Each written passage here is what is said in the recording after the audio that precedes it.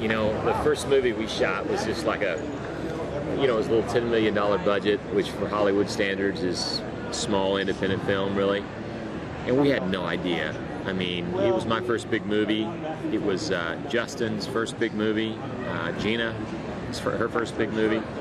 So it was pretty cool because we were all coming together just to make this movie, just because we wanted to do it. We love working together. We had no idea it would become what it's become at all. And then, you know, the movie came out. It was the #1 movie in America. And next thing I knew, you know, I was back in the suit. We were making Jeepers 2. And I'm proud to be part of this series because I think it really has held up well over time. I mean, it plays on cable all the time.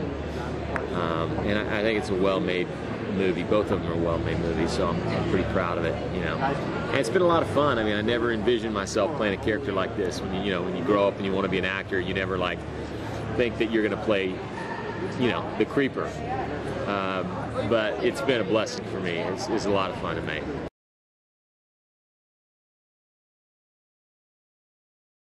Very collaborative. I mean, we talked quite a few times before we shot the first movie. But you know, I think we kind of had something, we had a connection together creatively. We just connected creatively. You know, I'd be at home and I'd be thinking about things I wanted to do or things I wanted to say with the character, and then I'd call him and I'd say, "Victor, I'm thinking about," he would almost finish my sentence. He'd go, "Yeah."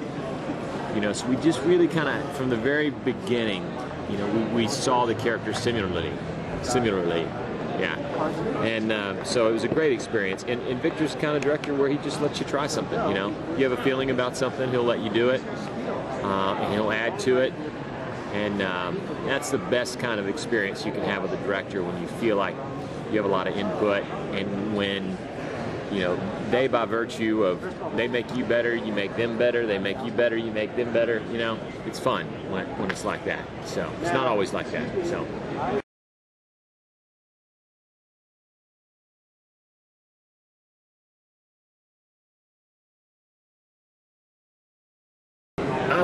I really like both. I have to say I had probably more fun shooting the second one, just because, you know, got to fly the whole time. I got to fly, you know, and there's a lot more characters in it, a lot more kids to terrify.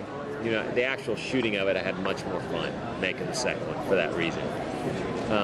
But, you know, there are elements of the first that, you know, I really enjoy the character elements, you know, and I think the character elements came out a little bit more in the first one, you know. And to your point, the second one was much more of a kind of a straight action, you know, film. But it's still great, though. Yeah. You know, it's hard to say which part I like playing more, as far as the enjoyment factor, too, for me. You know, so.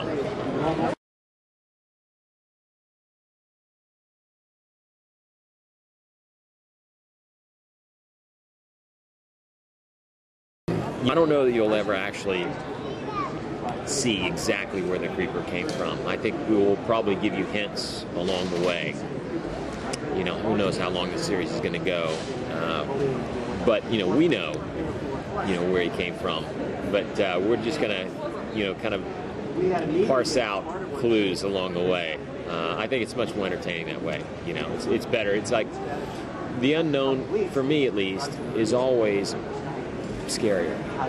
What I imagine in my mind is always much scarier than when I actually see it. And then I'm like, you know, I think that imagination, you know, as soon as you say where something is, what it's come from, what it can do, what it can't do, you build a fence around that character, and you know, you're in that box.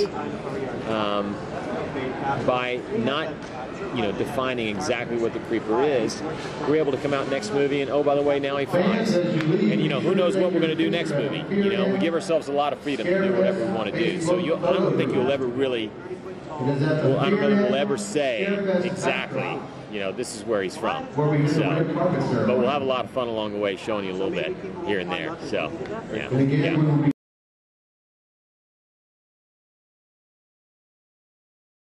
Well, the script's been written, and I got the script about a year ago and read it. It's fantastic. Can't wait to do it. We've had some hiccups trying to get the movie set up. MGM had a little bit of financial difficulty for the last 3 years, and all their assets were frozen, so we kind of got caught up in that. But now they're coming out of bankruptcy, and we hope to get on the production slate. So hopefully pretty soon. I mean, it's ready to go. So.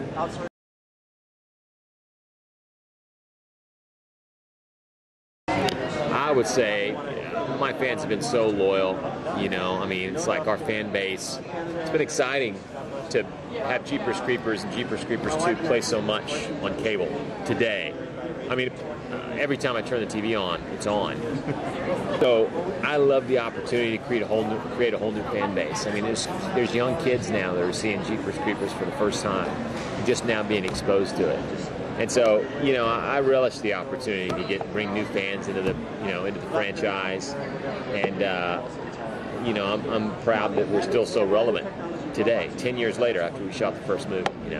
So hopefully we'll get a chance to do the third one, and believe me, we'll leave it all on the screen. And that's it, man. Appreciate your fandom. Keep it up, damn it.